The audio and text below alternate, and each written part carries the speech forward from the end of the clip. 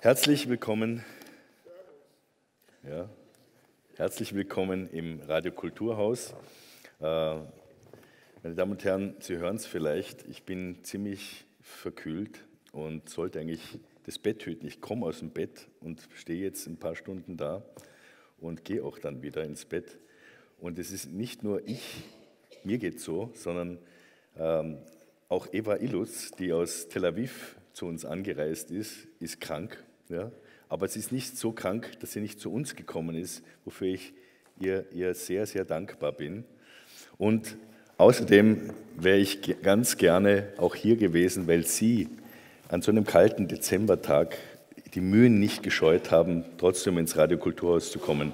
Dafür bin ich Ihnen sehr dankbar und haben Sie einfach nur ein bisschen Mitgefühl mit zwei kranken Rössern, die dann später hier auf der Bühne miteinander sprechen werden.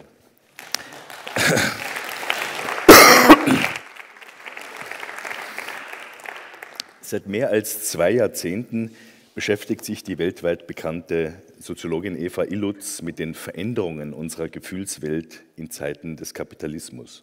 Gefühle nehmen im Konsumkapitalismus einen wahren Charakter an.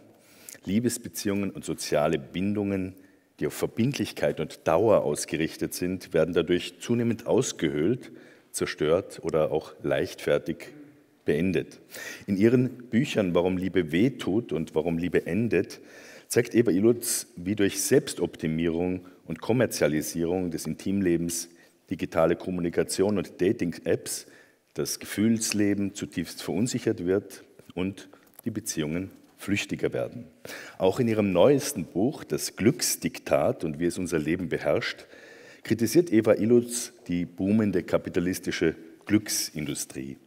Diese will uns weismachen, dass wir Glück lernen müssen. Egal, wie sich die gesellschaftlichen Verhältnisse entwickeln, wenn wir glücklich sein wollen, sollen wir unsere negativen Gefühle blockieren und selbst optimieren und Achtsamkeit praktizieren. Dann, so das Heilsversprechen, komme auch das Glück. Doch in welche Richtung entwickelt sich eine demokratische Gesellschaft, wenn der Staat sich zunehmend nicht mehr für soziale Gerechtigkeit zuständig fühlt, wenn der Staat seinen Bürgerinnen und Bürgern die gesamte Verantwortung für das eigene Schicksal und Glück überträgt? Unterminiert Kapitalismus die Demokratie? Welche Möglichkeiten der Resilienz und des Widerstands gibt es angesichts dieser Entwicklungen? Der heutige Abend wird anders ablaufen als gewohnt. Erstens wird nach meiner Einführung nur mehr Englisch gesprochen. Zweitens ist der Abend in 3 Teile geteilt. Er beginnt mit einem Vortrag von Eva Illouz zum Thema das Capitalism Erode Democracy. Danach werden ich und Eva Illouz zum Thema anknüpfend an ein Gespräch anknüpfend über Liebe und Glück in Zeiten des Kapitalismus führen. Und danach um etwa 20 Uhr gibt es eine kurze Pause und dann wollen wir noch ein paar Fragen zulassen, so ist unsere Gesundheit auch erlaubt, wo Sie auf Englisch oder auf Deutsch fragen können. Die heutige Veranstaltung entstand in Kooperation mit dem Institut für die Wissenschaften von Menschen, denen ich sehr, sehr danke für die Organisation und auch für die Idee. Sie sind da dran geblieben und es war nicht so einfach. Es ist Dezember, Sie wissen das, dass es nicht so leicht ist auch. Und Eva Illouz ist so viel auch in der Welt herum, in Paris und so, sie nach Wien zu bekommen. Und da sind wir sehr, sehr dankbar, dass das gelungen ist. Die Direktorin des IWM, Dr. Shalini Randeria, möchte ich jetzt auf die Bühne bitten, um das Vortragsthema und unseren heutigen Gast, Eva Illouz, vorzustellen. Darf Sie bitten.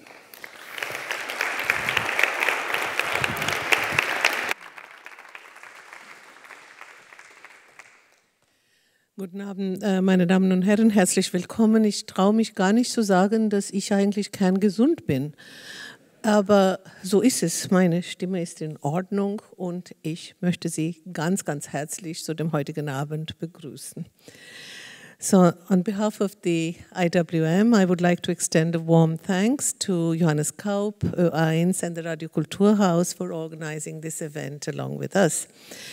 It's a great pleasure to welcome Eva Illouz this evening to deliver the lecture tonight as the third and the last of the IWM series of lectures in human sciences held this year. All three lectures addressed various aspects of the relationship between capitalism and democracy. The two previous lectures were given by Wolfgang Streeck and Danny Roderick, also here in Radiokulturhaus, and Eva's lecture closes this series for us. Eva Illouz is currently professor of sociology at the School for Advanced Studies for Social Sciences in Paris and the Rose Isaac Chair of Sociology at the Hebrew University of Jerusalem. She holds the Chair of Excellence at Paris Sciences Lettres and is furthermore the Heidi Fritz Nigli Guest Professor at the University of Zurich. Until very recently, I think until February this year, when I was corresponding with her, she has also been a fellow at the Institute of Advanced Study in Princeton. A lot of her writings in the last years have focused on the study of emotions, of culture, of communication, but also capitalism. In the tradition of the Frankfurt School, her work revolves around a critique of emotional capitalism, if we may call it that, and the ways in which capitalism transforms emotional patterns in products, consumption goods, and also transforms subjects and subjectivity. As a fellow at the Wissenschaftskolleg zu Berlin in 2008 and 2009, Eva wrote in her contribution to the Wissenschaftskolleg Jahrbuch, and I cite her, she says, "Some of us wish they had been born in a different century. My century would have been the 18th century, not because of its revolutionary fever, but because this was the century of salons and coffee houses, those places where the exchange of ideas was so seamlessly interwoven with casual friendships and where conversations were made into an art form." Welcome, Eva, to the city of coffee houses and of salons. Some of these places are still there in Vienna, a little bit changed, somewhat unchanged from the 18th century, and I hope you will find time tomorrow to visit and enjoy your time at one of these coffee houses. Eva Illouz is the author of a vast number of books and articles translated into 18 languages. In 2009, the German newspaper Die Zeit named her as one of the 12 thinkers most likely to change the thought of tomorrow. In 2018, she received the EMET Prize for Lifetime Achievement and Excellence in Research, the highest scientific distinction in Israel. Among her award-winning publications are Consuming the Romantic Utopia, Love and the Cultural Contradictions of Capitalism, in 1997. Then in 2003, her book on Oprah Winfrey and the Glamour of Misery, an essay on popular culture, and then a book which Johannes Kaup just mentioned, Why Love Hurts, a sociological explanation, originally published in German by Sorkamp under the title Warum Liebe, wehtut. I think we're going to hear a lecture today on why capitalism, or in ways in which capitalism erodes democracy, bringing together the two themes of social democracy, its decline in the last few years, the way in which our political processes are increasingly shaped by a financial oligarchy, the ways in which the cultural and ideological chasms between the creative classes and the working and lower middle classes have led to an erosion of former class solidarities and alliances, and the ways in which the devaluation of the working classes resulting from these developments has led to a swing to the far right. But what we're also going to hear are her thoughts on the question of the dissolution of personal relationships under capitalism, their instrumentalization, and their monetarization, their commodification, and we are going to hear something on her new book, which is called Happycracy, How the Industry of Happiness Controls Our Lives. A warm welcome to you, and thanks for being with us tonight.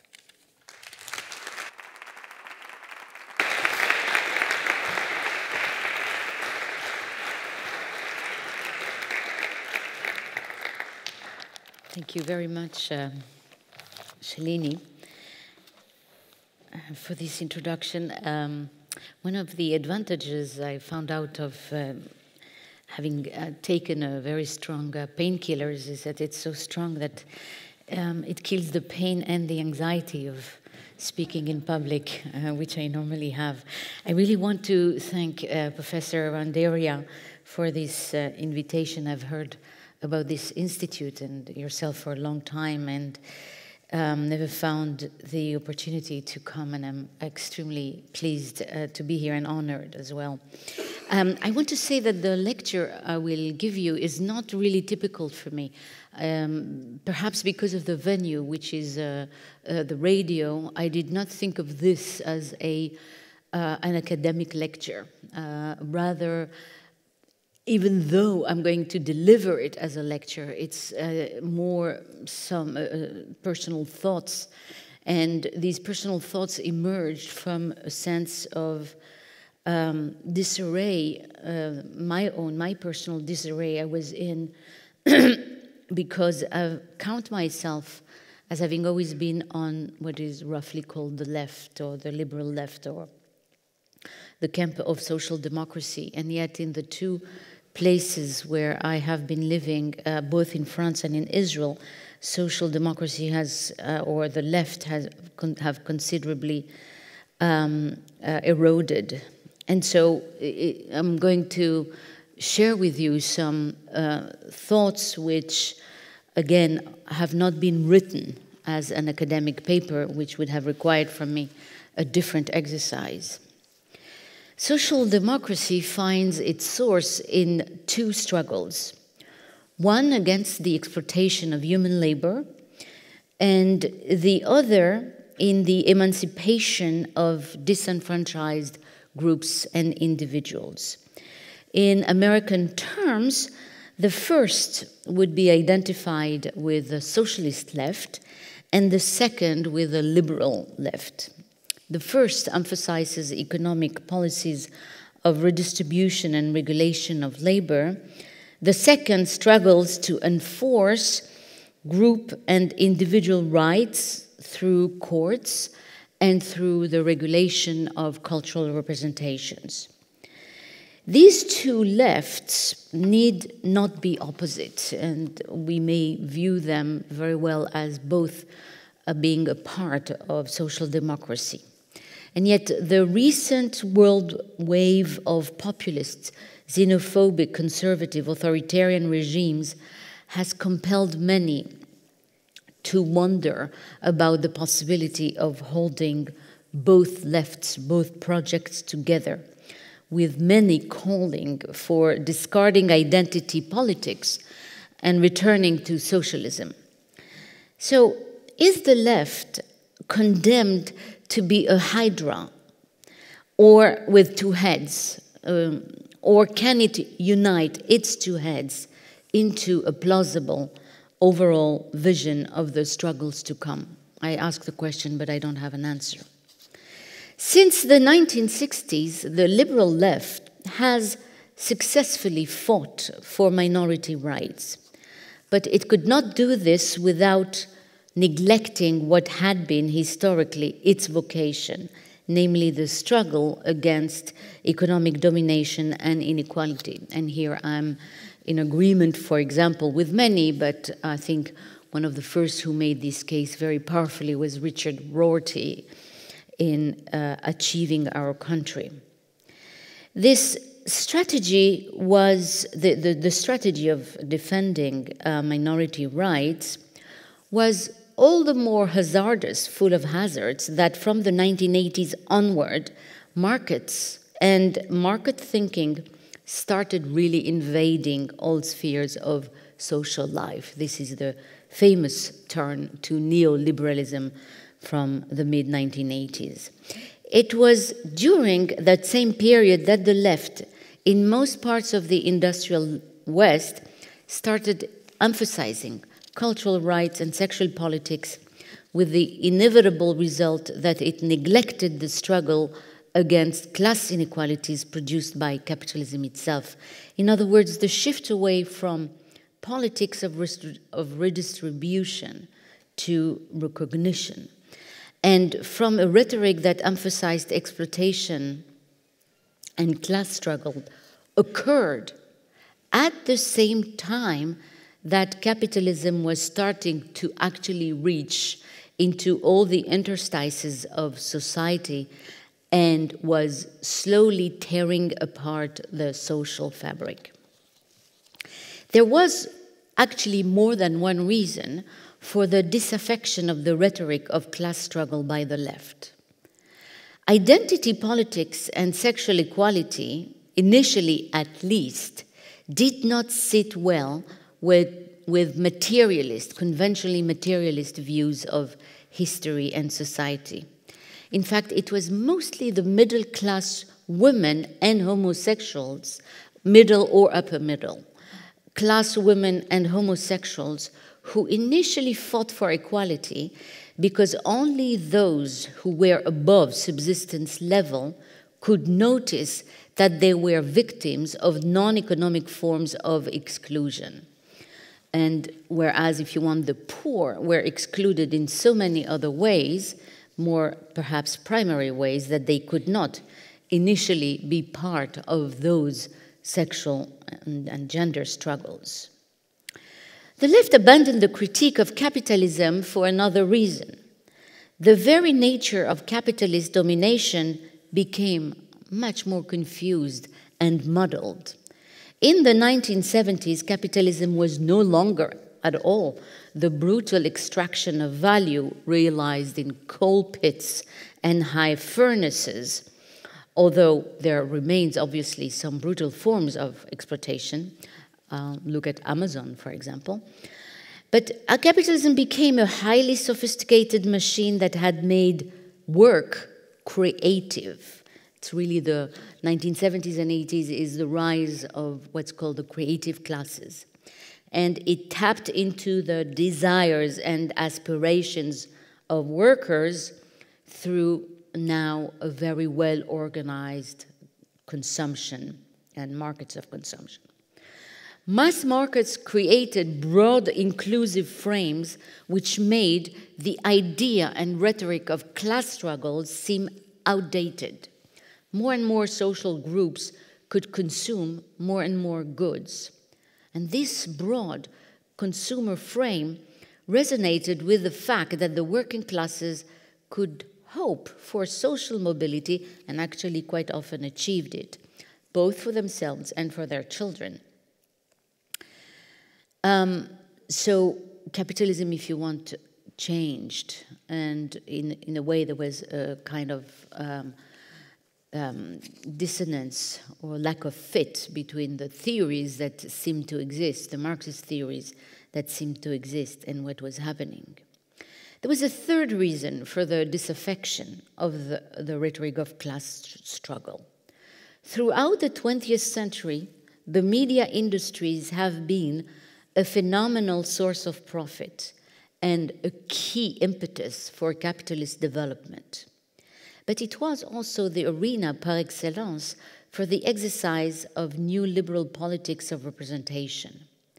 Under the impetus of postmodern and post-structuralist theories, equality became a matter of discourse, images, and stories. And this new politics of and the left, in fact, turned or redefined, if you want, its object of critique and struggle, and created a new politics of representation. This new politics of representation took place within the same industries which gave a formidable cultural power to capitalist lifestyles and to consumer ideology. Social movements and academic studies focused on the visual industries, on the media, as the arena for the transformation of images, stereotypes, and prejudices against minorities. I studied myself in the US in the mid-1980s, and in fact, the medias were really a big focus of of the studies in sociology, communications, and even literature, because these were thought to be now the repository of the stigma and stereotypes against those minorities.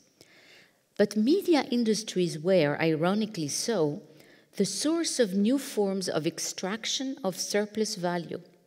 It was through media stories and images that consumer lifestyles became promoted worldwide, that brands were sold, and that identity was refashioned to become a matrix of taste and consumer choices. And it is through those same media that the liberal left increasingly expressed successfully its new politics of representation, promoting multiculturalist, feminist, pro-gay messages in movies and TV series.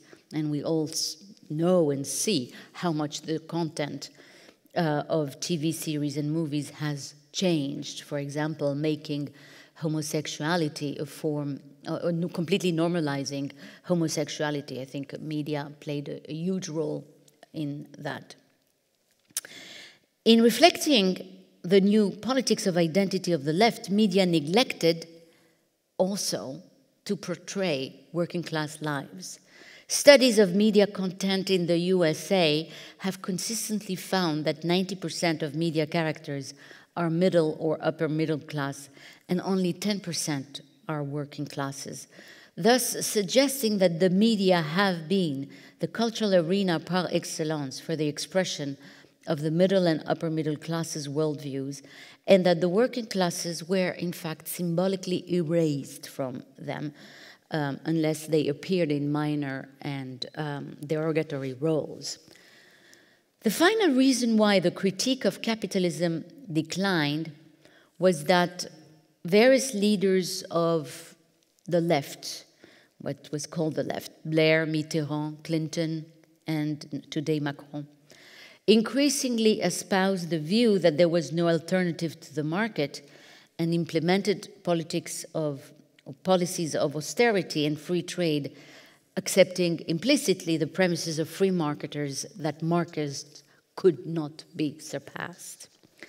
Thus, while capitalism was slowly corroding the life world, that is, the fabric of work, the family, locality, democracy, and solidarity, its deep transformative impact was no longer really intelligible.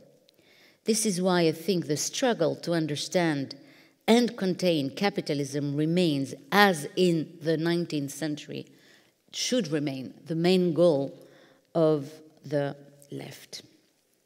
And let me identify a few key issues in order to do that. It's not exhaustive, I'm sure there are many more, but there was only so much I could put in. The first issue is that capitalism, I think, has had a direct, not indirect, direct impact on democracy and democratic participation. Democracy is best realized when the demos, the people, is represented and participates in decision-making. Until well into the 20th century, most Western countries were only imperfect or partial democracies. For example, women were granted the right to vote long or very long after men. But soon after a vote became universal, the capacity of the demos to shape political processes was considerably diminished by the increasing role played by capital. At least that's for sure true in the USA. Oligarchies and their representatives in the forms of bureaucratic experts started shaping state-level decision processes. And by the way, I refer you to a very interesting book called Democracy in Chains, which really traces back the ways in which, in the 1950s already, with the Brown versus Board of Education decision, there were very rich people that allied themselves with economists, such as an economist named Buchanan, in order to defeat what they saw as the worrisome democratization of society. In this particular example, the desegregation of schools. And they have been also, I mean, the book documents also the ways in which they have been very successful. They've taken a strategy, a long-term strategy, and have been successful 20 or 30 years down the road. So, if we wanted to count the examples of the ways in which experts shape decisions, experts, lobbyists, etc., shape state-level decision processes, you know, we can pick a lot of examples, such as tax cuts, which benefit the super rich. And here, Clinton's capital gains tax cuts, which swell the pockets of the 1%, or Macron's cancellation of tax on financial investments. We can think about the European stiff politics of austerity imposed on Greece. We can think about the deregulations of labor law in various countries, or the bailout of AIG company with taxpayers' money, the relative impunity of the financial brokers who caused the 2008 financial collapse, down to the enormous role which capital now plays in political machines through philanthropic foundations, lobbies, and pressure groups, think tanks, informal networks where business and political elites mix.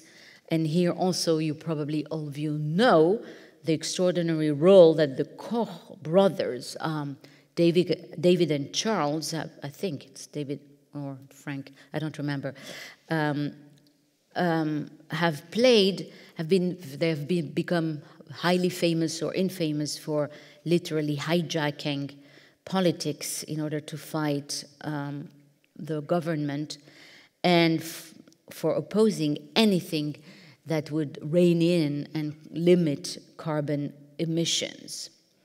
So all of these point to financial oligarchy, capable, actually highly capable, of shaping policy through organizations, bureaucracy, networks, and philanthropy.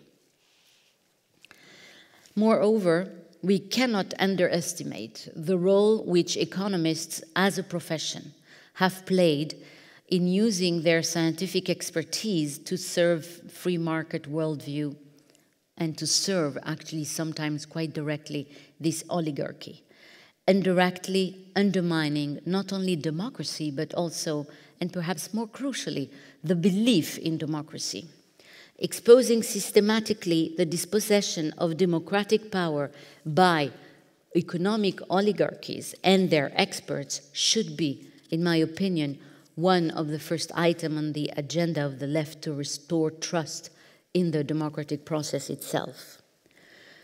The second major issue which the left should address is that of work. Traditional work has been actually, or is running the risk of being destroyed by technology, downsizing, by the permanent obsolescence of skills, and by the delocalization of production.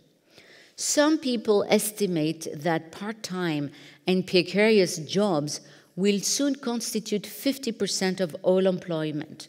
The gig economy, along with the precarization of all forms of employment, the stagnation of salaries, the rising cost of education, the difficulty to achieve social mobility, and the prospect of technology replacing human beings, all of these suggest that capitalism affects and erodes the quality of work and, in fact, the very capacity to work. Now, urban centers have experienced an economic and cultural renaissance in the last 2 decades, becoming key engines of wealth. And so while we've had that process, and it's one of the most, I think, interesting processes that have happened in the last 40 or 50 years which I think was not really theorized until recently, namely that cities, as cities, have been an enormous source of wealth. So in contrast, thank you so much, in contrast, exurbs, suburbs, countryside, and small-sized town have considerably degraded because they do not generate wealth or offer attractive work prospects. And in fact, Trumpism, Brexit, and les gilets jaunes are all expression of the economic dwindling of zones that are on the periphery of urban zones. It's quite easy to view these three phenomena also as expression of the urban exurbs or small town or countryside divide. The degradation experienced by these zones metastasizes to other spheres of daily life, affecting marriage prospects and family stability, social mobility, and mostly a sense of trust in the future. This general degradation of working class lives is a fundamental element of the vast unrest and social malaise throughout Europe and the USA, a malaise which the extreme right has known how to capitalize on. Rehabilitating work in non-urban zones and repairing infrastructures and revitalizing associative and democratic life in non-urban centers is thus, for me, a primary goal, should be a primary goal of the left. 3, the modes of capitalist accumulation of the post-1960s have considerably diminished the capacity of the left to form class alliances. Cities, so here I continue the same idea, but in a different direction. Cities and not industrial towns or agrarian lands are now a major source of wealth and constitute platforms for the circulation of capital. Cities are privileged sites for the flourishing of what Richard Florida has called the creative classes who live in large urban centers and constitute a large, or actually the largest segment of the liberal left and left-wing voters. The creative class is made of people with a college degree, people working in the media industries, in movies and TVs, in art and design, in advertising, in research and universities, in publishing and journalism, and at various other positions of the intellectual/cultural labor process. The creative classes are the most likely to identify with and to move forward the politics of identity of the post-1960s left. This has had an enormously important outcome, namely creating an abyssal cultural and ideological chasm between the creative classes and the working and lower middle classes. This is really, I think, quite new. It's something of the last 30 years. And we know in America, for example, that people who voted for the Republican or Democrats were far less, it was far less dichotomized. And that it was much less easy to predict what you would vote for based on where you lived in or based on your profession. Traditional socialism represented the working classes and the lower segments of the petite bourgeoisie and frequently included the intellectuals who functioned as a vanguard for the working classes. The ethos and values of these intellectuals overlapped with that of the working classes. For example, belief in thrift, in family, in collective bargaining, in universalism, in progress. Intellectuals traditionally constituted bridges between the working classes and the upper middle classes. Think of Sartre. Sartre would have been the paradigmatic example.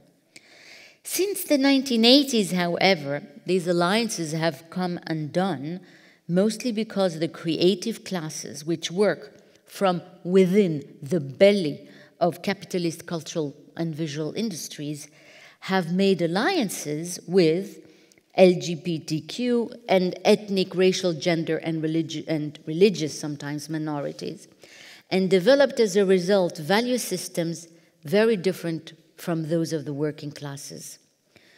The main ethos of the creative classes is what I would call individual and sexual expressivity, tolerance for all forms of life, cultural relativism, and cosmopolitanism. In fact, a British scholar views cosmopolitanism really as a crucial dimension, as having played a crucial dimension in Brexit, for example, and he builds a distinction between what he calls those who are of everywhere and those who are of just one place. And of course, those who are of one place are the Brexiters, and those who opposed the Brexit, those in the Remain camp, he says, are much more likely to be cosmopolitans and to view themselves as of being of many different places. So this is very much an ethos that belongs to the creative classes. To be sure, I want to be clear, the struggles for women and LGBTQ rights were and remain absolutely crucial for the democratization of our societies and for the emancipation of groups that have been and continue to be genuinely oppressed. But we can only observe that by and large, the working and the lower middle classes have not joined these struggles, and these struggles have remained, and painfully so, the appanage of the educated and the urban, generating then deep class divisions that are not only material but also symbolic and cultural.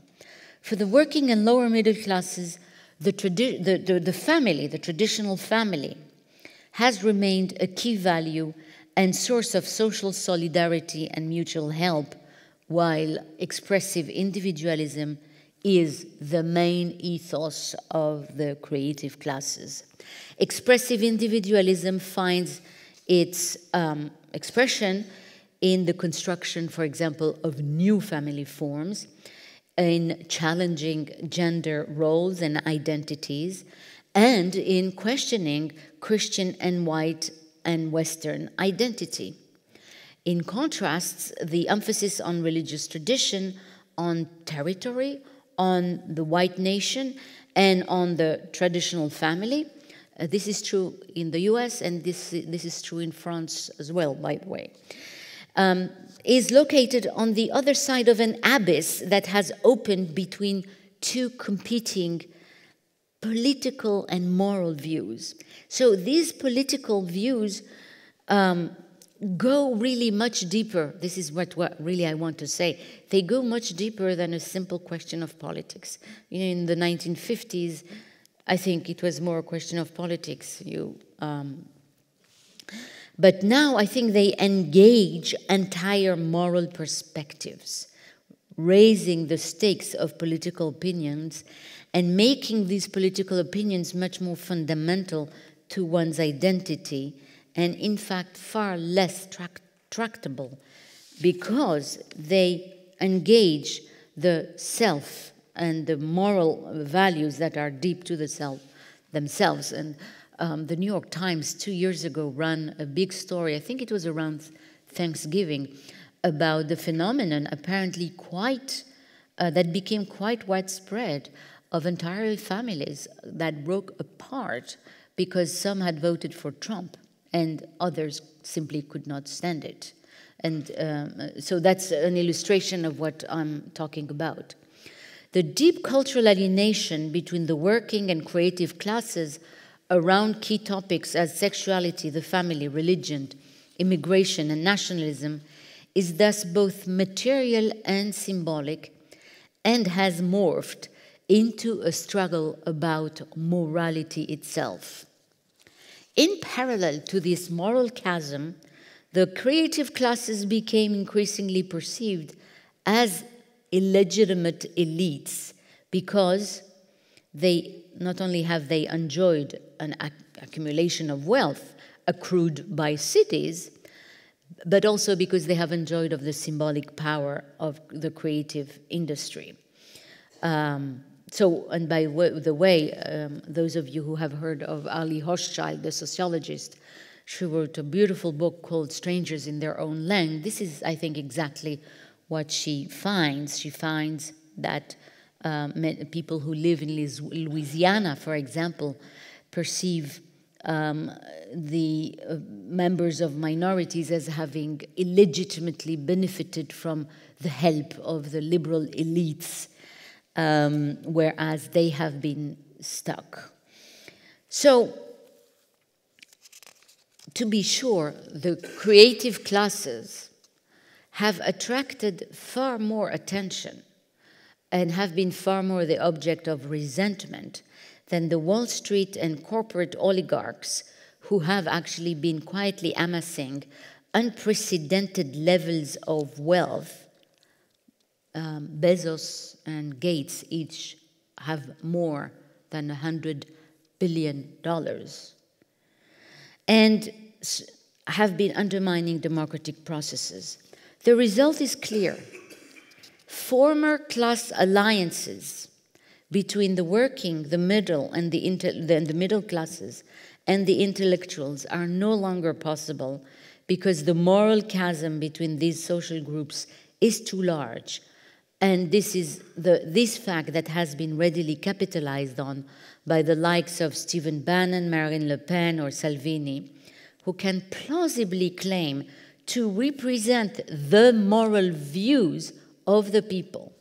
This is why people who do not stand for sexual morality or purity, as Donald Trump, Marine Le Pen, or Salvini, in fact can create alliances between workers, religious traditionalist people, and free marketers liberals. So they've been much better, in other words, at creating these unexpected class alliances. To say this differently, working classes have been devalued materially by the precarization of work, the stagnation of salaries, the decay of neighborhoods, and by delocalization of work, but they have also been devalued symbolically because they did not join the moral identity of the urban liberal creative classes. Now just remember, not so long ago, there was really a mystique of the working class. I think definitely up until the 1960s and the 1970s, at least in France, there was a mystique of the working class. The working class is today quite often derided as rednecks. And so what I want to say is that the working classes did not join this moral identity of the creative classes and could not participate in the politics of recognition of minority groups because I believe they themselves were increasingly denied that recognition. In an important study of German and French voters for the extreme right, the researchers suggest that voters of the extreme right have not necessarily adopted right-wing narratives, but rather that they explain their political allegiance to the far right in terms of their own feeling, their own sentiment of devaluation. So material and symbolic devaluation fuels the perception that no one cares and hence feeds resentment directed at the groups who seem to be cared for, that is, women, ethnic or religious minorities, and sexual minorities. Of course, this is false consciousness, as Arlie Hochschild shows in her book, but still it's a very powerful sentiment.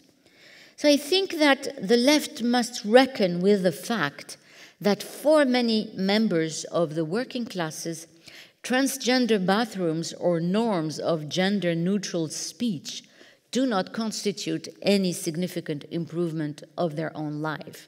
And it's not an issue that they really identify with. So one important objective of the left should be to address the systematic neglect and devaluation of working class lives within the left itself. To accomplish this, the liberal left must move away from an us versus them mindset. Of course, they're not the only one who have this mindset that pervades many urban liberal groups. It should address the causes and pathological expressions of the malaise that affects the working classes with the cold scalpel of the surgeon and the empathy of the nurse.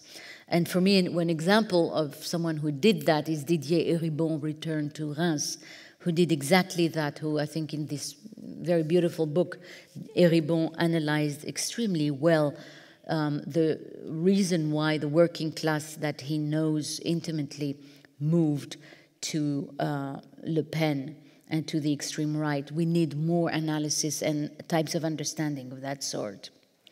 So this means actually engaging with bigotry and racism in the same way as Eribon does, that is, both as insiders and outsiders. Blanket condemnations of racism, I think, will not do. These blanket condemnations cannot substitute for an understanding of what racism stands for, sometimes for some groups. And I think we should, in particular, try to see if perhaps we can separate in racism, in xenophobia, we could separate different forms or expressions of it. For example, the theory of hierarchy of human beings, which is, by the way, more present, I think, among the elites. And what in racism is more simply either resentment or fear or aspiration for pride. However abhorrent racism is, we should try to undo what in it is about organizing out-group, in-group boundaries, projecting on others one's fears, and restoring pride in one's own group.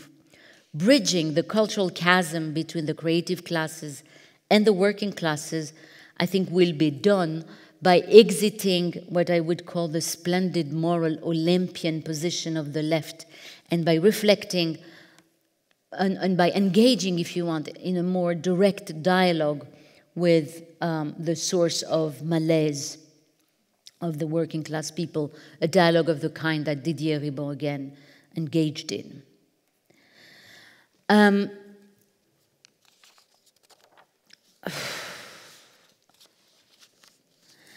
Maybe, you know, my last point will have to do with immigration, and I will go quickly.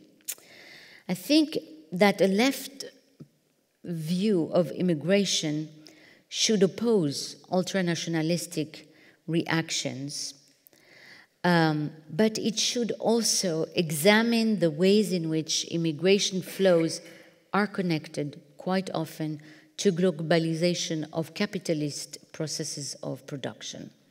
So I think that a great deal of immigration, and this is not me saying, researchers have established this, a great deal of immigration profits actually the richest people and creates intense competitiveness at the bottom of society and creates lines of fractures precisely at the bottom of societies.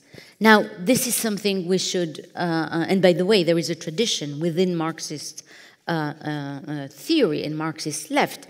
There is a tradition which I do not subscribe to, don't misunderstand me, but this tradition opposes, one tradition opposes immigration precisely on the, along the lines that immigrants actually tend to bring down salaries.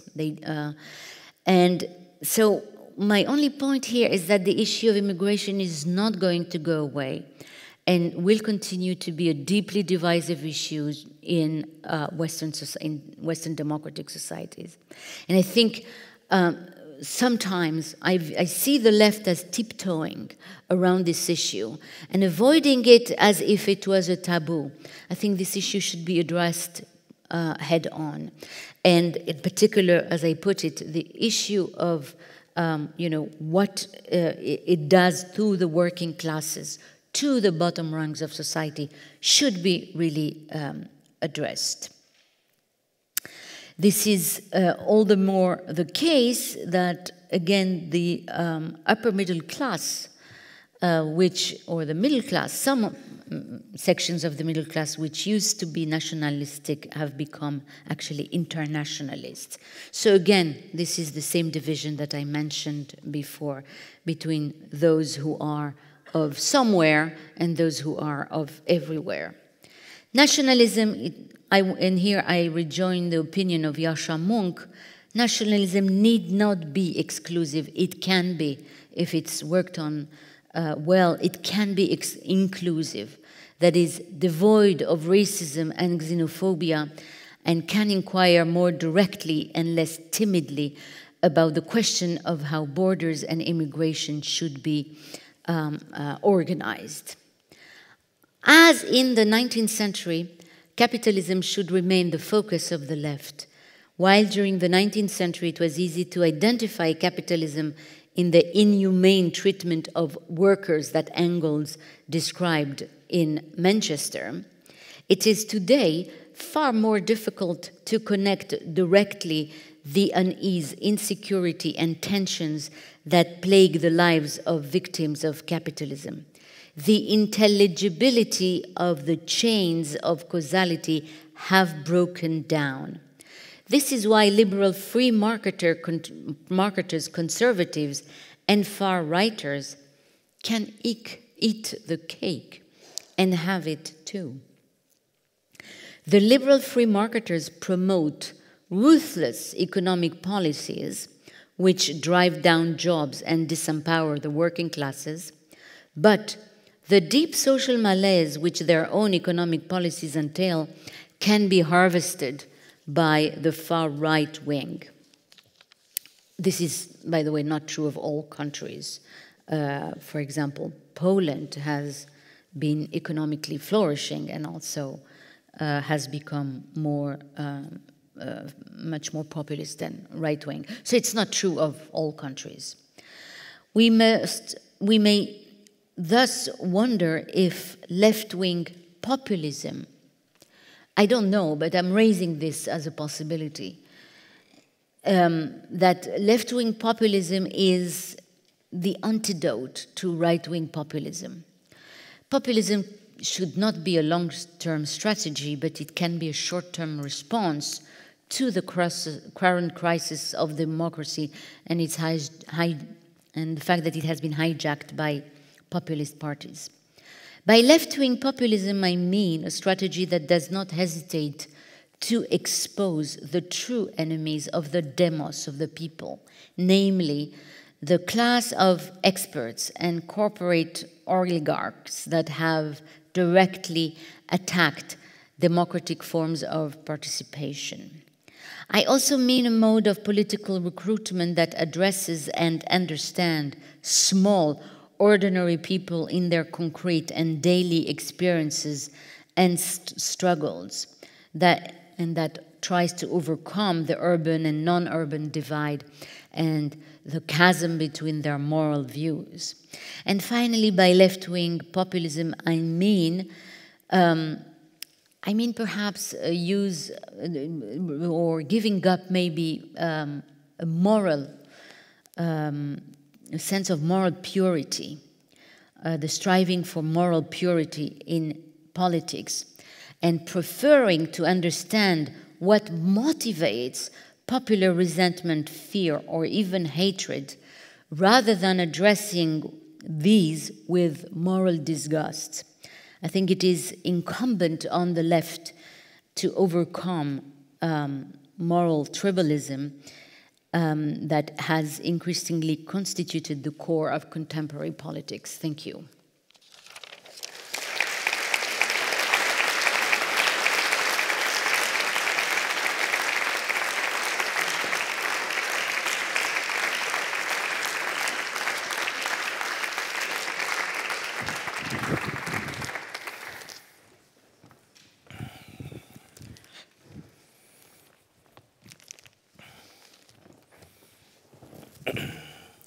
So a sick man now talks with a rising woman, which you didn't feel very sick on the stage. No, we were very in your element. Wonderful. Thank you.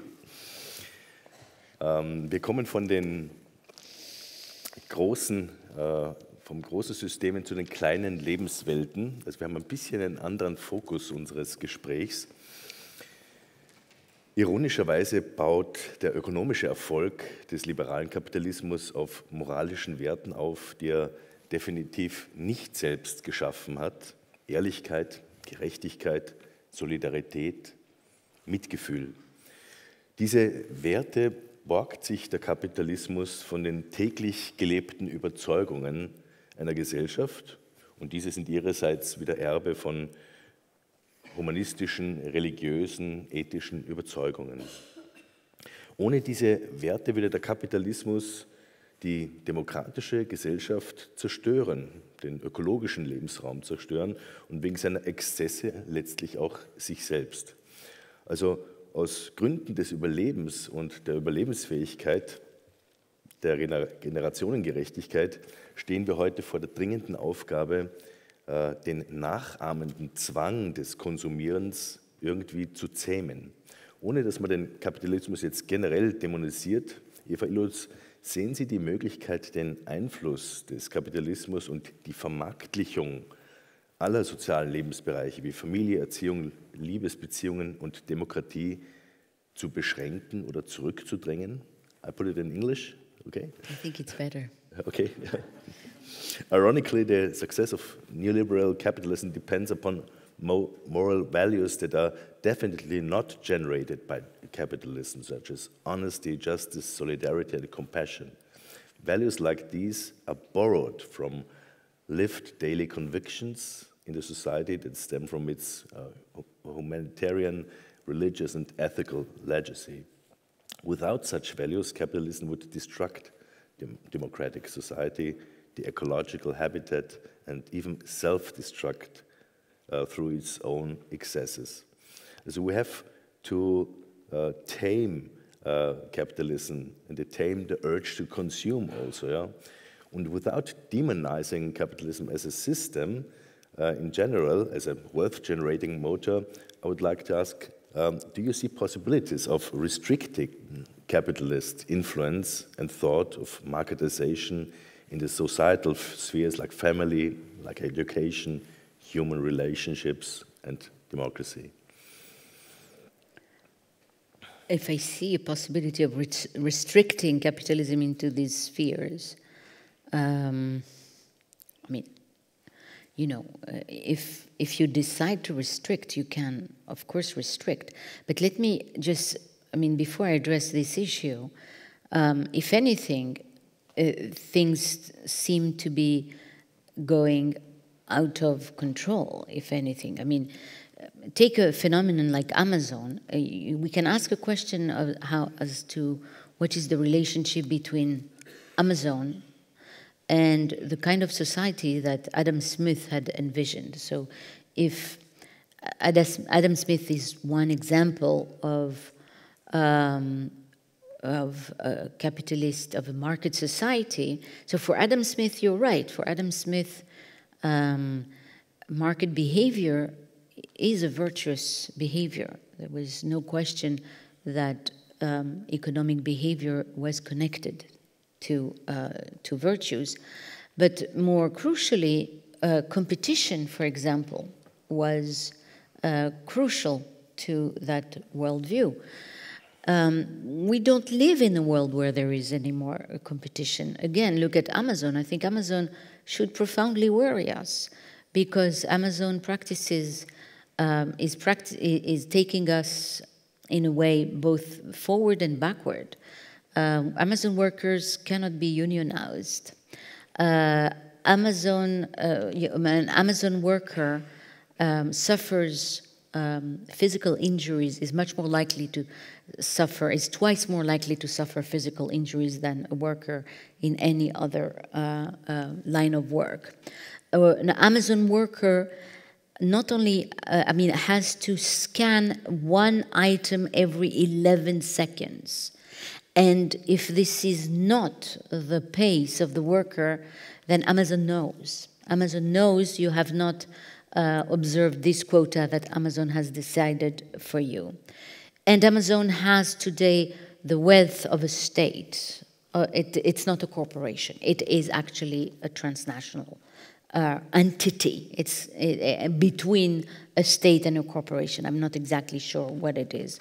So a lot of the, if you want, the collective compromises that workers and capitalists made throughout the 19th and 20th century are collapsing under such forces as Amazon.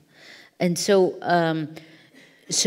but Amazon, so to go back to your question, and yet what the consumer experiences is the marvelous magic of pushing a button, not knowing, and seeing the product at your doorstep, not knowing that for this magic to happen, you actually have to make people work in absolutely horrendous conditions. So if anything, I think what we are seeing is an accentuation of an extremization of a logic which for a while seemed to be more under control. So how do you stop this logic? I'm not exactly sure. I think right now people are very worried, and they should be, because the ways in which workers fought traditionally capital was within the frameworks of the nation state. But here, Amazon is not really located within the framework of a nation state, so it's not really clear how you do it. So it's just a personal task. Es ist praktisch nur eine persönliche Aufgabe, hier nicht zu investieren bzw. nicht sich zu beteiligen, also zurückzugehen. So it's a personal decision to go out of this consumeristic model like Amazon. Is that what you want to say? Well, you know, I think green politics and ecology is increasingly making us aware of the results of these patterns of consumption. And yet, if you look at the power of Amazon, you cannot explain that power if there was a real reduction in patterns of consumption. So I think we are still very far. I think the state will probably have to intervene. I think this is what I mean. If you leave consumption, if you keep it as a private practice, which it is today, it will be very difficult to rein in. Private consumers will not limit themselves to certain products. This is why, you know, perhaps the state, again, the state will have to intervene and make, I don't know, regulations, for example, about travels. Maybe the day is not very far where we will be allowed to travel only 4 times a year. In Ihrem Buch Warum Liebe endet zeigen Sie die wechselseitige Durchdringung von Kapitalismus, Sexualität, Geschlechterverhältnis und Technologie. Sie zeigen, wie das eine neue Form von Sozialität hervorbringt. Sie sprechen von einer Soziologie negativer Beziehungen. Man kann auch in diesem Zusammenhang von einer Kultur der Lieblosigkeit sprechen. Um ein erstes Gefühl dafür zu bekommen, welche Phänomene meinen Sie denn da konkret? In your book, Warum Liebe endet, While Love Ends, you analyze how the mutual fusion of capitalism, sex, gender relations and technology leads to a new form of sociality. You speak of a sociology of negative relation. One could also say it's a culture of unkindness. To get a first taste of it, which phenomena are you referring to? Culture of unkindness, that's nice. Well, okay, so I coined the term negative relations to speak about what I think is now a dominant form of sociality, which is the fact that a lot of relationships do not really form or do not gel into a concrete relationship. So it's a property of hyperconnectedness, if you want. One is, it's a property of hyperconnected sociality, where we meet lots of people, and in meeting lots of people, we also unmeet a lot of people. So that's one aspect of what I call a negative relationship. Another aspect of negative relationship that I put in it is this idea that we approach some relationships, sexual, romantic relationships, with indeterminacy. We do not know exactly what are the rules to conduct these relationships. And that is very specific, and among others, this is what I show in the book. It is that, contrary to most relationships which have become quite highly codified, sexual and romantic relationships have become highly uncodified. So the rules of engagement and the rules to behave in them have become very ambiguous and uncertain. So it's about indeterminateness and uncertainty, and the role of uncertainty.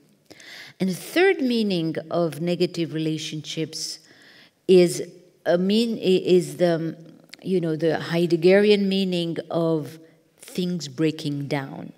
So Heidegger says, he takes the metaphor of you having a hammer in your hand, and you're hammering, but he says, if your hammer breaks down, then you will start paying attention to what you're doing.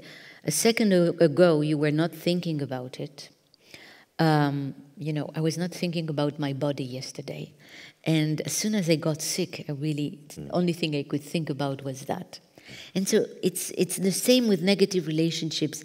Because so much in them breaks down, then you are forced to pay attention to them and to constantly manage them reflexively. They become this object of reflexive monitoring.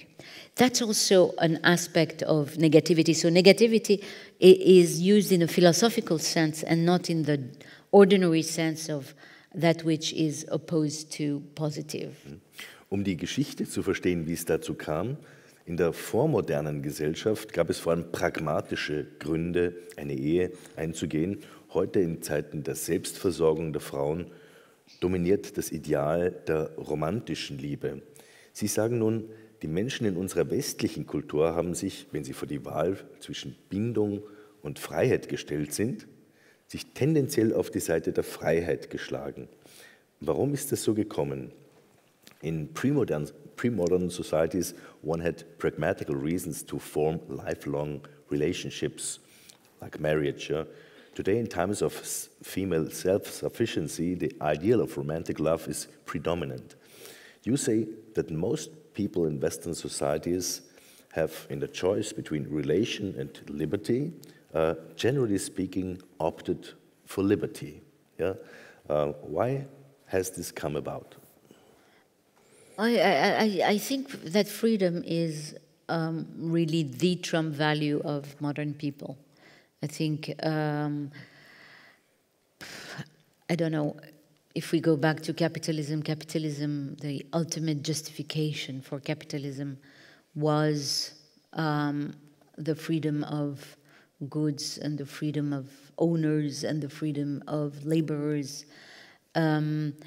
If you look at the struggles for democratization of society, most of them, not all of them, but most of them have been about freedom to be who you are, and demand from society to help you achieve whatever you choose to be. So, if you look at the art worlds, the modern art world defines itself practically by its capacity to implement the freedom to imagine alternative ways of being. freedom of expression is absolutely central to culture, to our modern culture. It was not 200 years ago. And of course, freedom was also implemented very much in the realm of personal relationships.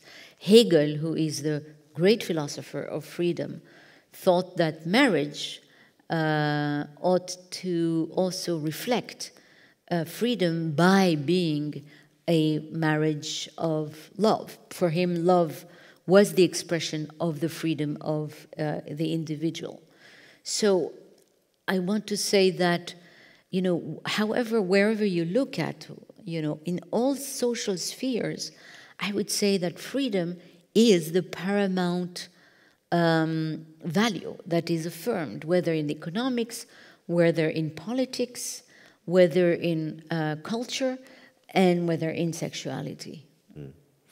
Mit der Möglichkeit, einen Partner zu wählen, also in der romantischen Liebesbeziehung, kam aber auch die Möglichkeit, einen Partner abzuwählen, ja? Also sich von ihm zu trennen oder ihr zu trennen.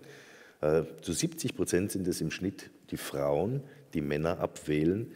Sie haben da mehrere Gründe ausgemacht, warum es zu diesen Trennungen kommt. Können Sie uns da ein bisschen mehr dazu erzählen? With the free possibility of freely choosing a partner came also the possibility of deselect a partner, yeah? To enter a relationship, to divorce. Yeah? More than 70% of the actors are women. Yeah? In your book, you see main reasons for this separation. Could you give us some more details about that? About what? About the reasons for the separation. Why women? Oh, okay. Well, in the book,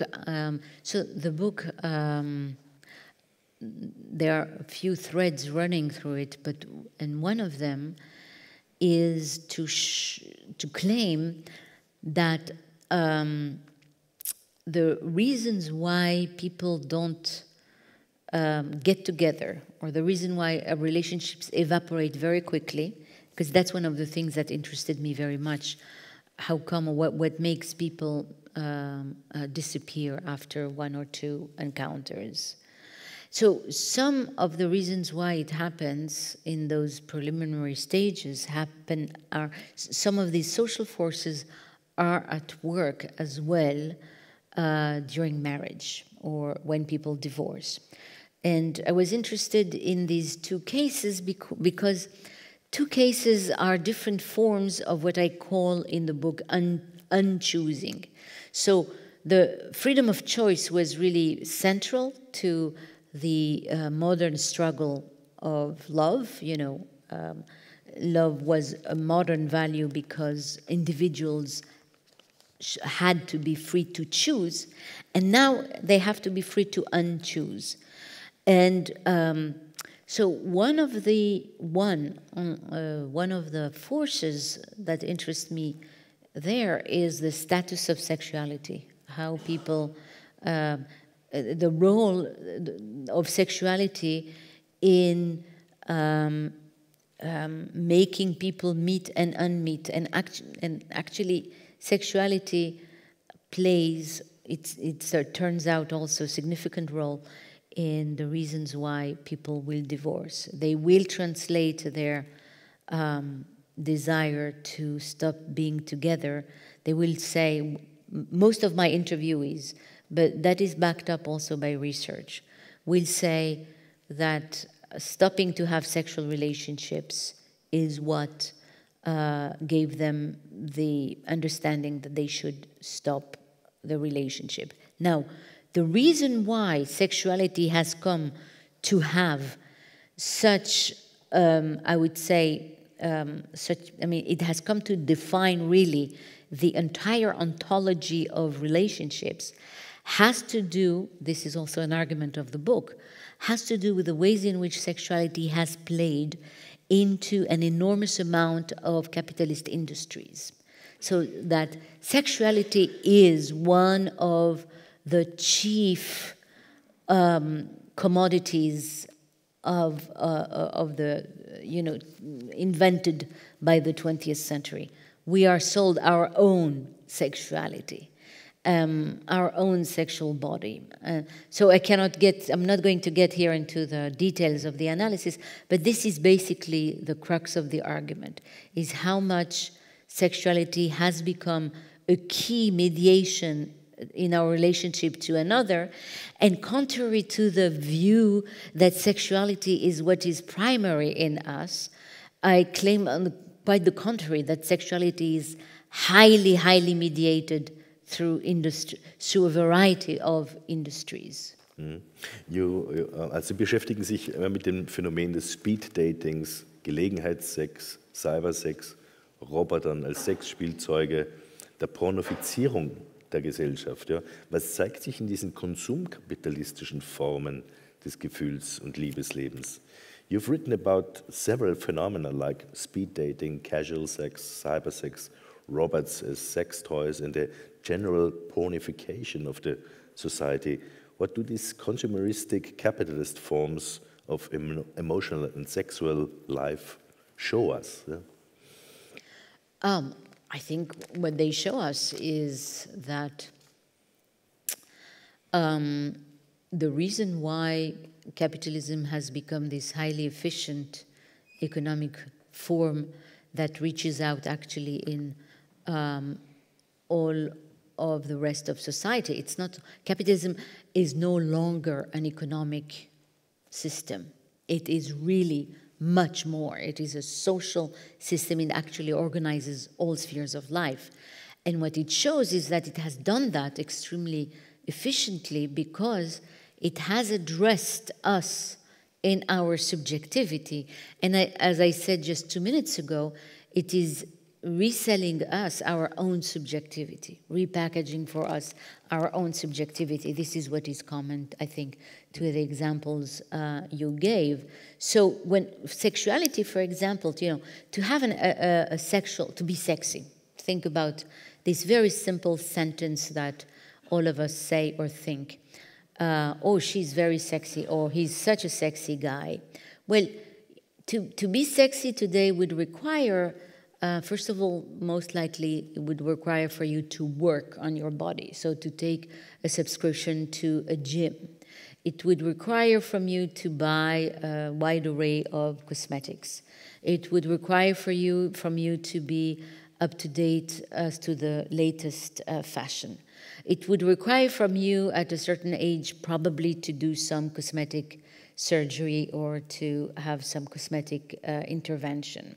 So when we say that we are exploring our sexuality, what we're actually doing is shaping a product through a variety of industries.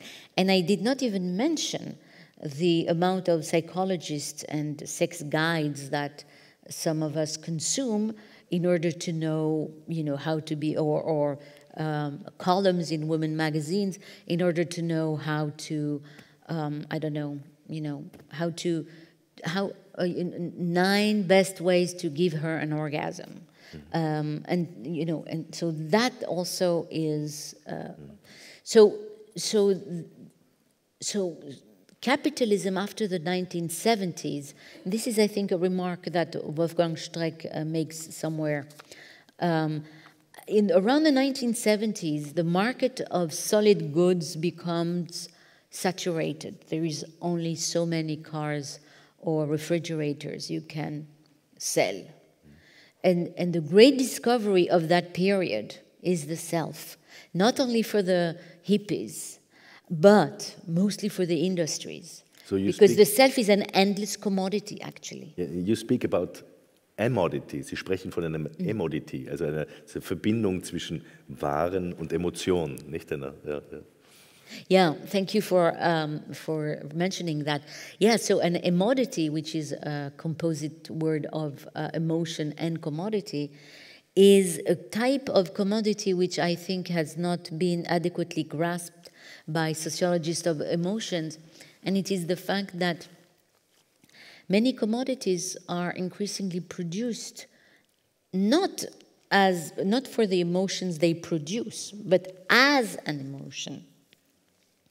So, for example, Thomas Edison in the early 1910s already has this idea of classifying music according to the different moods that the music creates, you know, joyfulness, sadness, and so on and so forth.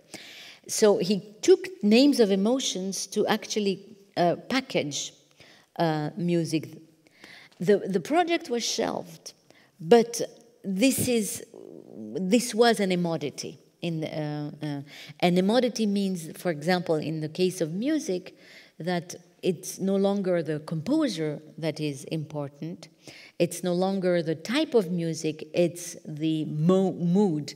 And you have scholars, researchers of Spotify that show that users actually classify their music on Spotify according to the mood that the music produces.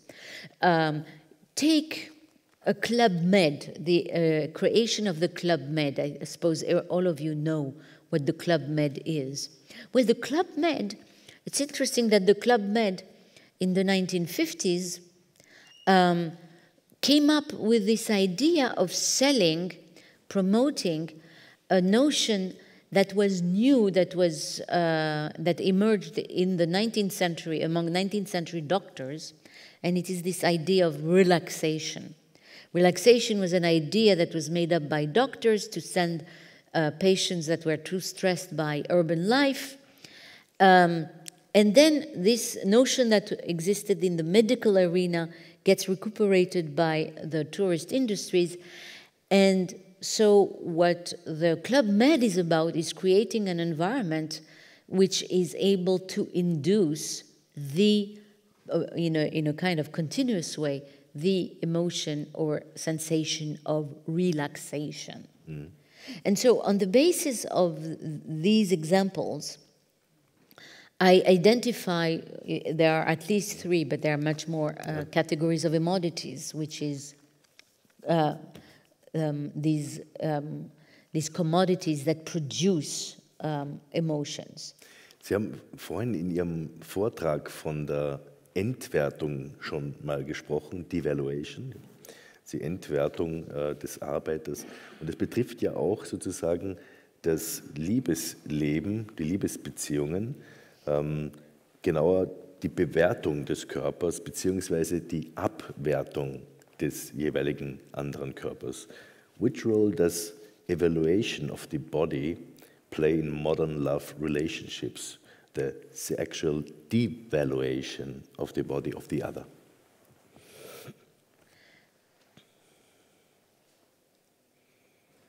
Can you repeat? I'm sorry. Yeah. Which role plays the sexual devaluation of the body of the other? Yeah, because you had it also in your speech, but in another context. Yeah, the devaluation. I think you refer to the fact that in the book Why Love Ends,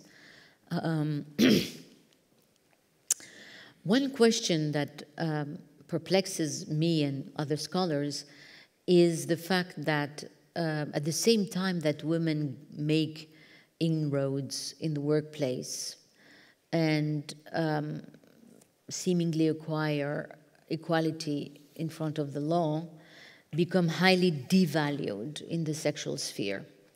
And one of the ways in which, or mechanisms in which they become devalued is through their sexuality. And sexuality, the sexuality of women, their sexual body, has become actually for me a unit that has been considerably exploited by media or what I call the visual industries. And it has produced an enormous plus value for these industries. And the fact that women have become redefined by their sexuality is one of the mechanisms through which they are devalued, period. That's why I think Catherine MacKinnon was the feminist scholar. Catherine MacKinnon was absolutely right. I mean, Catherine MacKinnon was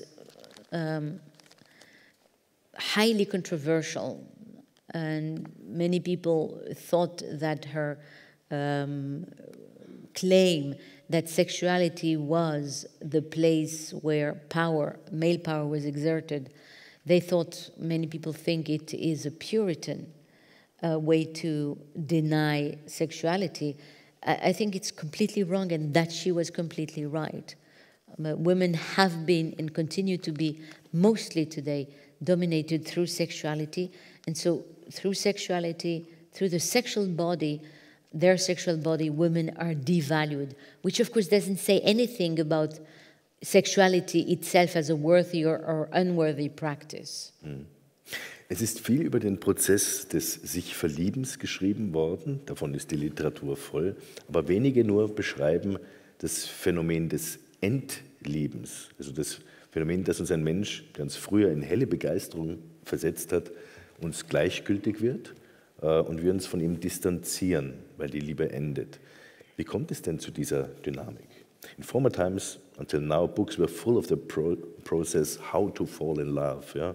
But very few, like you, are writing about the end of love, about the demystification of the other, who once was the reason for our enchantment. Yeah? How does this dynamic work? Which dynamic? The dynamic of disenchantment, of that we demystify the other, that it is not longer attracting to us. So in the chapter on divorce, I find there are three types of stories that people tell. I don't know if that's the dynamic. I don't think it's the dynamic. I would not call that the dynamic. But I would say this is the stories that people tell. One type of story is the story of epiphany, what I call the story of epiphany, which is that suddenly I understand. Bertrand Russell, for example, writes that he was riding his bike, and suddenly, while riding his bike, he realized he no longer loved his wife, Alice. So, but that's the story he tells. Yeah, that's the story he tells, exactly. Because I don't think that he will, exactly, by riding, love his wife. A second story that people tell is the story of accumulation. Mm-hmm. It's like a fabric that slowly starts tearing apart, and then at some point the tear is too wide for us to ignore it. And so it's the accumulation of indignities or conflict, etc. And the third story, which for me is maybe the most interesting, is the story that takes the form of a trauma. Namely, the other person does something that I can, in fact, never get over with. I can never really properly forgive. And so it's a trauma in the sense that it's a rupture into the set of assumption and trust I had in the other. And when that ruptures, I can never quite go back to what was before. And it turns out that people can carry that trauma with them for a very long time, and at some point then decide to act on it and say, you know, actually, 10 years ago, you did not come to help me at the hospital when I was there, and I've been carrying this around for 10 years, and now this is the reason why I'm leaving you. So so that's not a mechanism of disenchantment, but that's the stories, different forms of stories that people tell for how they become disenchanted with their partner.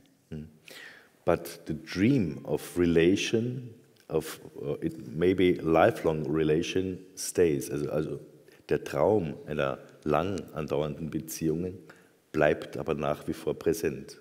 The dream of a long-lasting relation is still present with the people. Well, I think although the reality has become complex and insecure. I think, I think that romantic love and family and connectedness is extremely interesting for sociologists because you have very many different layers. You have one layer of it's not traditional, by the way. I think it's very modern, this idea of a strong emotional bond that will carry you throughout your life is quite modern. I wouldn't date it much before the 18th or 19th century. At the same time, there are a lot of forces that undermine that kind of cultural fantasy and cultural model. Economic forces, political forces, for example, feminism, or homosexuality, which completely transform our conception of the family. So it is, I think, the reason why, for me, romantic love and the family are so interesting sociologically. It is because this is where are concentrated all the contradictions of modern social processes. Ich möchte Ihnen noch 3 Fragen stellen zum Glück und zum Glückszitat. I want to put 3 more questions for your latest book, Happycracy, Dictate of Happiness.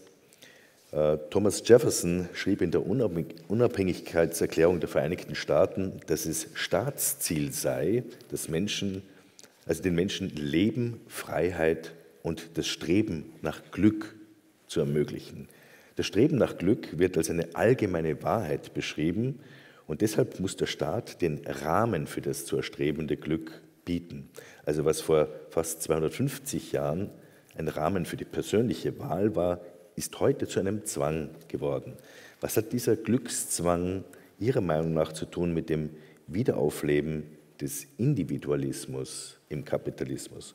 Thomas Jefferson wrote in the United States Declaration of Independence the goals of the new state to guarantee life, freedom and the pursuit of happiness. Pursuit of happiness is declared as a self-evident truth. Therefore, it is the duty of the state to provide the framework for this pursuitable happiness. What almost 250 years ago seemed to be a promise, a framework for own choice, has now become a duty, even more a compulsion, a constraint. What has this concept of compulsory happiness to do with the revival of individualism under capitalist rule? So I refer in the book that you mentioned, I refer mostly to a field that is called happiness studies. So it's a book in actually the sociology of science in a way, because it's a field that is approximately 15, 20 years old. It was, and it's a group of cognitive psychologists who established this field. But what makes this story, the story of this field, so interesting is that this group of cognitive psychologists paired up with economists, prominent economists, and they were able to actually shape or reshape public policy. For example, I'm sure all of you have heard of happiness indexes.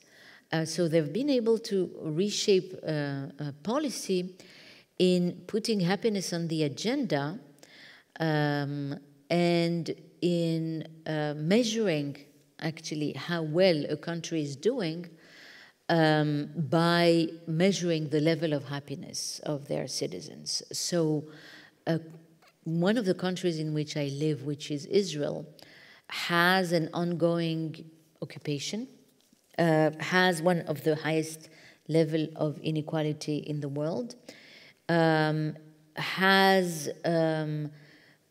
adult males serve periodically in the army until the age of 50, be highly over-indebted, etc. But the Israelis rank very high in the happiness index. They're very happy people, they seem to be. So what is the conclusion? And actually Netanyahu was quick to take this to its natural and logical conclusion. We are doing great. We are doing great. So no wonder that happiness indexes have been introduced in places like Qatar, places where there are no human rights at all. But as long as you can show for the happiness of your citizens, you're doing well. So really what this book is about, it is about this extraordinary success of a group of social scientists in reshaping the how government measure themselves and provide new standards for legitimacy, thus obfuscating traditional measures of policy making. But not only that, within America, within European democratic countries, these same happiness researchers, have trouble calling them researchers, but have also come up with the idea that inequality is actually good because it instills what they call a hope factor. And equality is bad, but inequality is good because it makes you more, it makes you more strive. It also established programs in the army.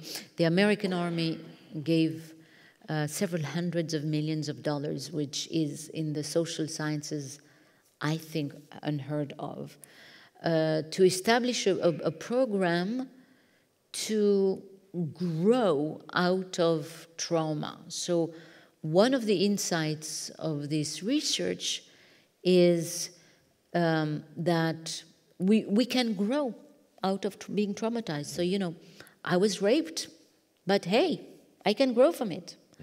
I was in the army and I killed, or one of my friends was killed. It was a trauma, but I can grow from it. And how can I grow? By developing skills of resilience. So it's really a new science which is trying to not only provide skills to resist, to better resist all the indignities that society or institutions inflict on us, but it is really about making it illegitimate to be wounded by these institutions. Martin Seligman, einer der bekanntesten Vertreter der positiven Psychologie in den USA, glaubt, die Glücksformel gefunden zu haben. 90% des Glücks, ihres Glücks, hängen von ihren persönlichen Faktoren ab, nur 10% von externen Faktoren, also wo sie geboren sind, wie sie aufgewachsen sind, wie viel Geld sie zur Verfügung haben, das ist so angeblich nur 10%, völlig uninteressant. Wenn aber Glück messbar geworden ist, dann wird es auch zu einer persönlichen Aufgabe, ja? Ein Schulfach, ja? Ein soziales Ziel, weil Glück pädagogisch produzierbar und selbst managebar angesehen wird. Ja? Und das wird ja für viele Menschen als anstrebenswert erscheinen, wie Sie es gerade gesagt haben, und die positiven Psychologen würden da auch sicher applaudieren. Was meinen Sie denn als Sozialphilosophin dazu? So happiness is portrayed as a measurable size. Neuroscience makes happiness visible with neuroscanning the brain. Happiness can also be tracked with the right mood tracking apps.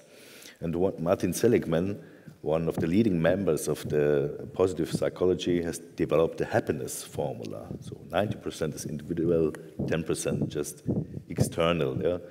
So if happiness becomes measurable, it's obvious that it has to become a personal task, a school subject, a social goal, and so on, educationally producible. So that sounds very nice, because we can make something out of it. You can manage your happiness level, yeah?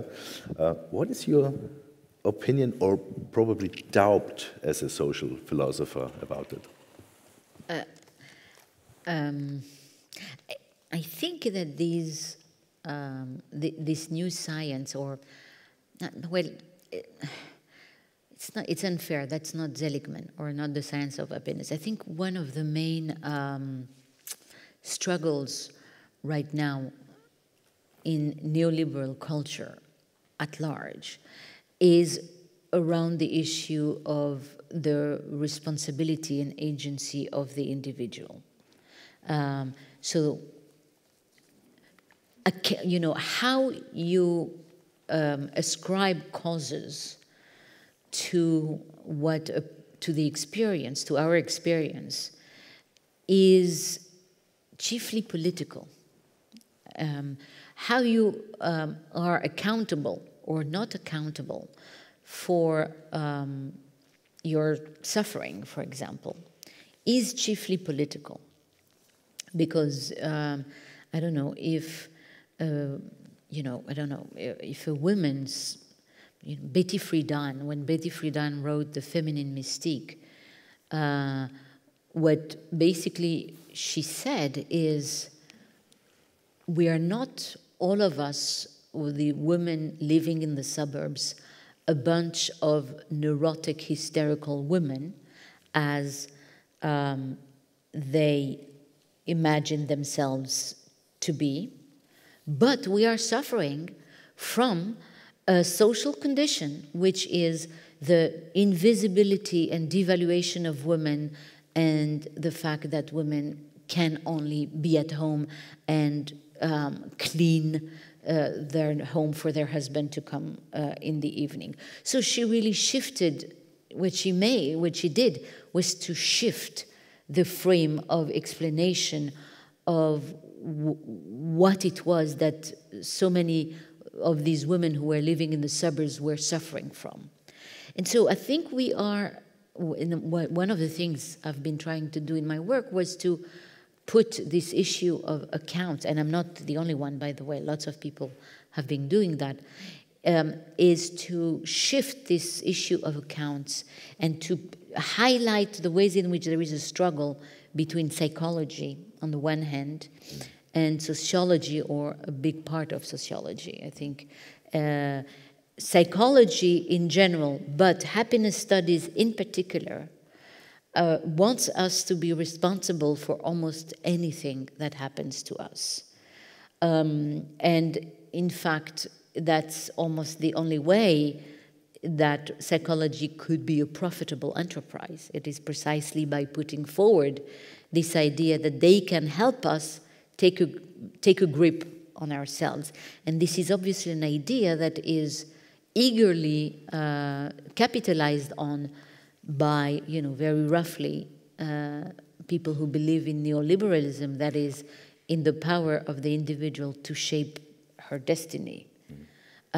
This is very, very different from my own understanding of how we should account for ordinary people's lives. And my understanding is that most of us have very little freedom to actually act, not only on our social circumstances, but most crucially on our psyche.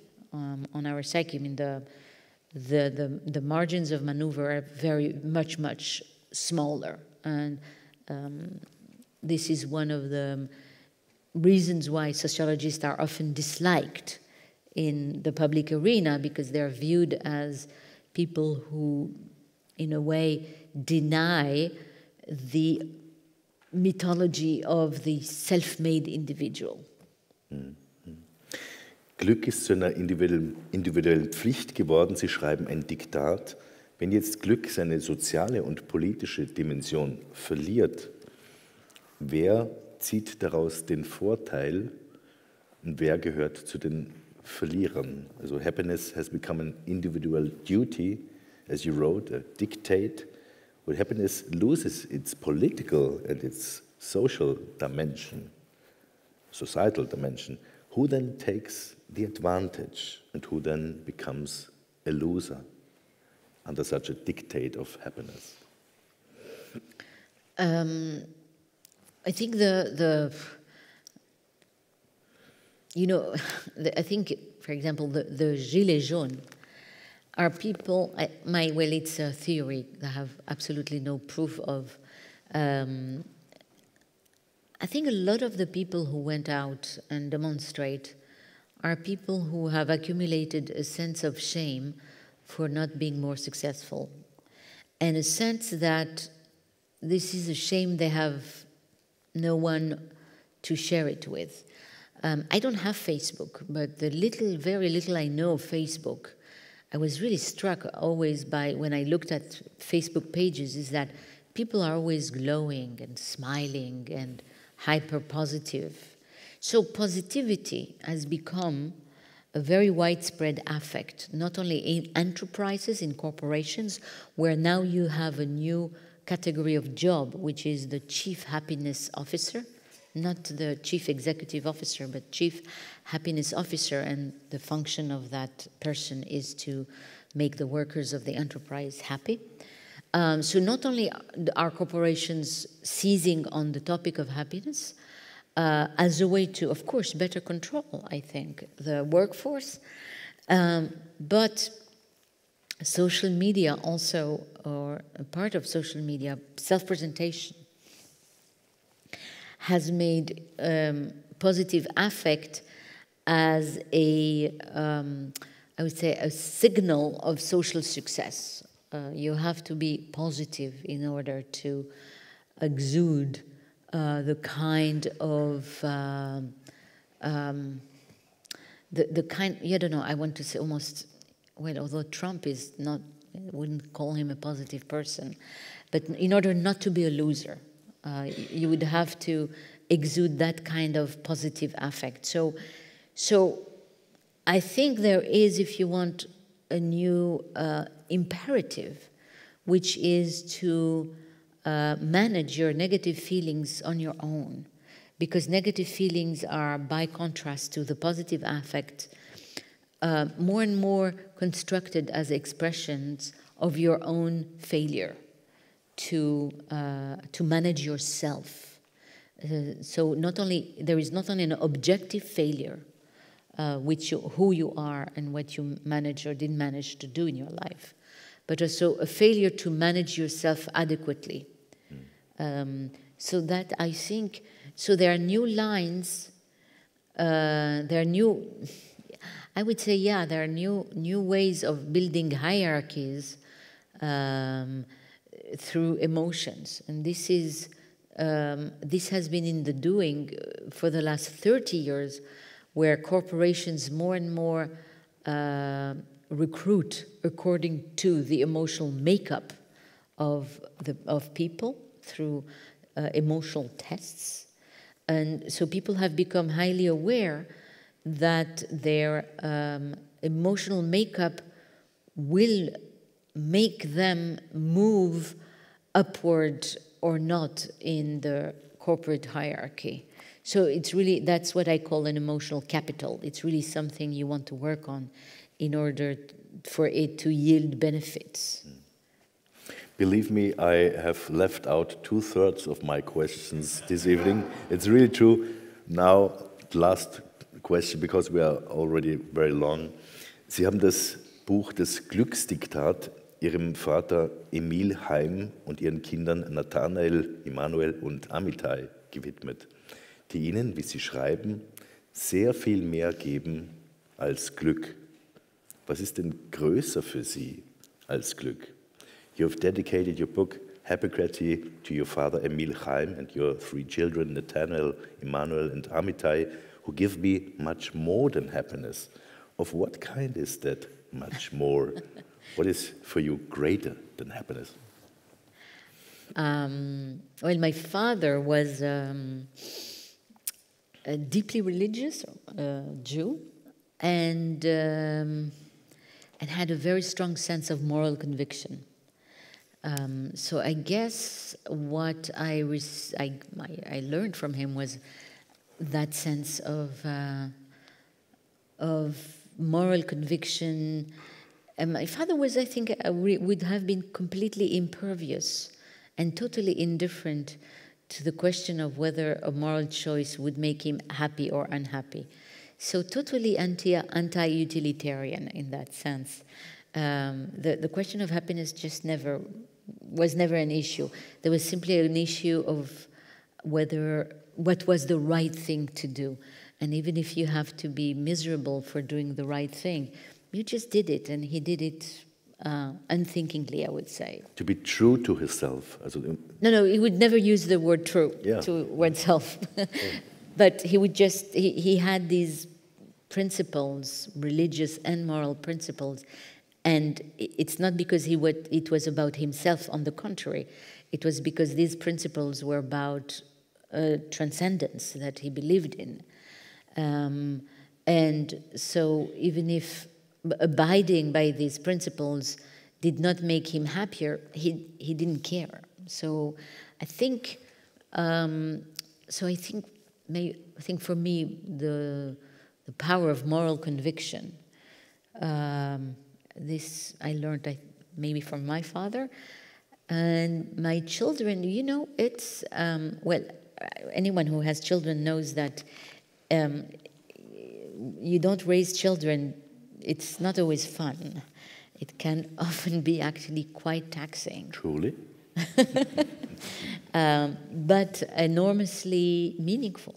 And so raising children or having children is, for me, a marvelous example of how you can do something enormously meaningful that can make you sometimes, that can constrain you, it makes you unfree, and often is a significant decrease in your well-being and happiness. And yet, you do it very gladly. So, but there's something greater, what is given to you. Es gibt etwas Größeres, was Sie dazu bekommen. Ne? That's, I think, what I call meaningfulness, exactly that. Yes, meaningfulness. So, so for me, what's more important than happiness is those meaningful actions or choices that may or may not be connected to your own well-being. It doesn't matter. Dennis Waitley hat einmal gesagt, Glück kann nicht bereist, nicht besessen, nicht verdient, nicht getragen oder verbraucht werden. Glück ist die spirituelle Erfahrung, jede Minute mit Liebe, Gnade und Dankbarkeit zu leben. Dennis Waitley said once, happiness cannot be traveled to, owned, earned, worn or consumed. Happiness is the spiritual experience of living every minute with love, grace and gratitude. Eva Illouz, thank you for coming. Thank you for the talk. Thank you.